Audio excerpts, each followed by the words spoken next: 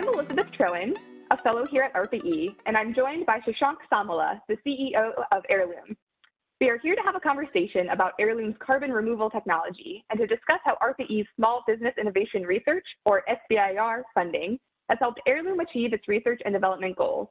Heirloom was awarded SBIR funding in 2021 through ARPA-E's SEED program. SEED stands for Supporting Entrepreneurial Energy Discoveries and is one of ARPA-E's exploratory topics. Welcome, Shashank. Let's dive in.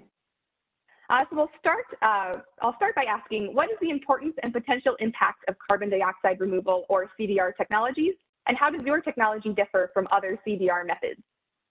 Thanks so much, Elizabeth. So I would answer that in two ways. One is carbon removal helps remove legacy emissions. So one, we've put out a couple trillion tons of CO2 in the air in the last couple of 100 years, the start of the industrial revolution, and which has really cost the CO2 parts per million to go up from 280 to now 415.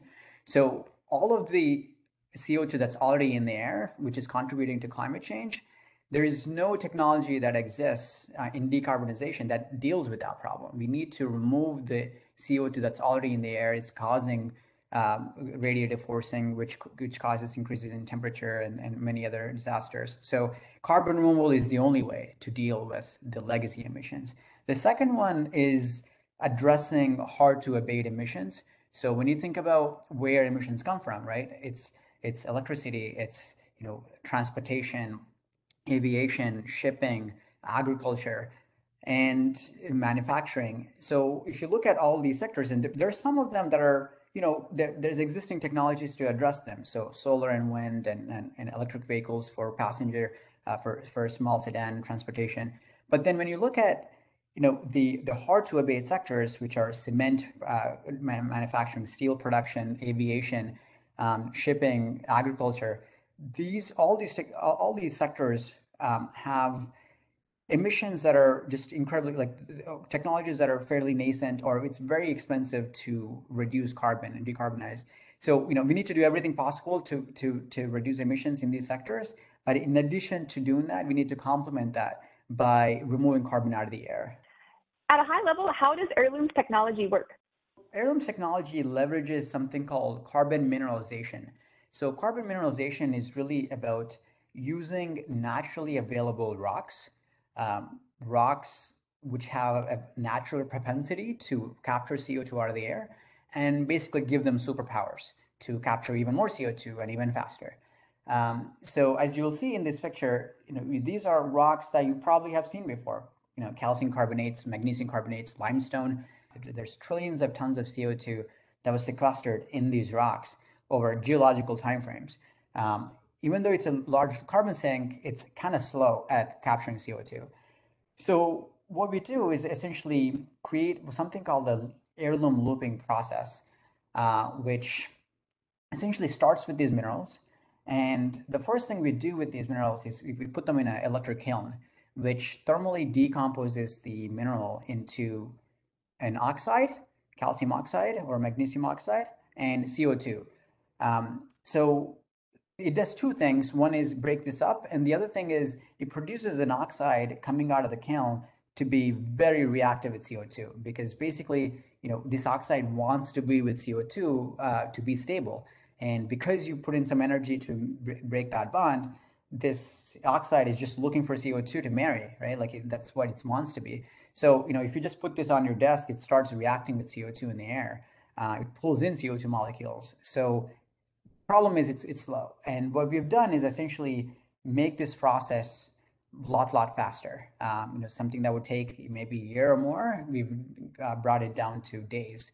And how we do that is essentially where a lot of IP comes from, and some of what ARPA-E helped fund. And that acceleration of CO2 uptake from the air, completely passive, no energy, no extra airflow, is really the crux to what we do. And after the oxide captures the CO2, it becomes a carbonate, which is exactly what you started with. So you can put it back into the kiln and run this process over and over again. So you get to recycle the carbonate instead of having to mine every time. You can recycle this over and over again, use the oxide as a sponge to capture CO2 from the air. So how does Heirloom's technology differ from other CDR methods? What's the main benefit of Heirloom's technology? It's different in three ways. One is that we're part of this sort of a DAC 2.0 revolution with indirect air capture, where one of the elements I think in DAC 2.0 is using passive air capture. Instead of using energy flow and big fans that blow a bunch of air through custom sorbents, custom filters, we try to not use fans because it's cheaper, not having that extra capex and not having the energy. And energy is your enemy when it comes to capturing CO2.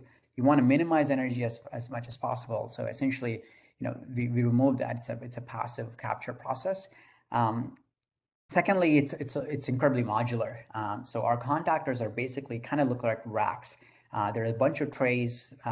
These trays have oxides in them that passively capture CO2, and then these trays are stacked.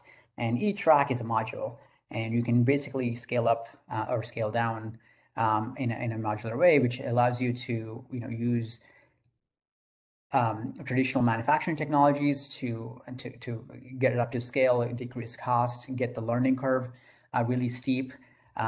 So modularity is incredibly important for learning curve, cost curves, and also for scalability.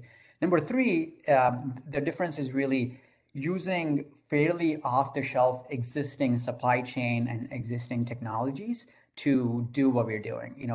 We're using carbonates.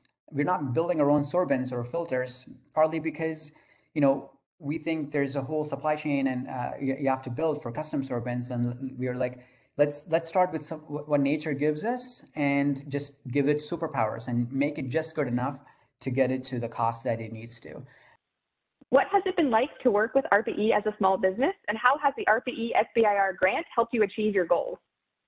It's really great for early stages, retiring early stage technical risk. And in those stages, venture becomes fairly expensive. And, I think personally, even though it's a lot of work to get that funding, there's big questionnaires and big lots of things to fill out. Those questions do help you think through technical and commercialization questions that in a very, very deep way that some other pathways don't. In many ways, we actually look at the application process as a way to clarify our own thinking about what we want to do with the funding, where we want to go for commercialization, and where our biggest technical risks are. And even though it may seem like a lot of work, it helps clarifies. And obviously, the funding itself could fund things that are sort of a bit out there that other folks may not understand. But ARPA-E folks, because they're very technically sound and probably also know the domain of your technology, will more likely to be funding that type of high impact but high risk technology. What is your vision for the future of Heirloom? Where do you see Heirloom in 5 to 10 years? We want to be removing 1 billion tons of CO2 from the air per year by 2035. The reason we do this is because we think that climate change negatively impacts the world's most vulnerable people, people who had little to do with it to start. And we think that's deeply unfair. So I think the motivation for what we work on is one of equity. And we think that Heirloom could be the equalizer of opportunities. So where do we want to see ourselves 5 to 10 years from now? It's making really two things: cost and scale. We want to bring the cost down below $100 a ton towards $50 a ton, and we want to make massive progress towards there. And what we can do in the meantime is basically increase our learning rate, increase our rate of learning to come down that cost curve. And number two is being able to deploy a meaningful amount, in the tens of millions of tons in that 5 to 10 year time frame. And cost is really, in many ways, the cost and deployment, those are really tied together. We really believe that cost is a function of deployment.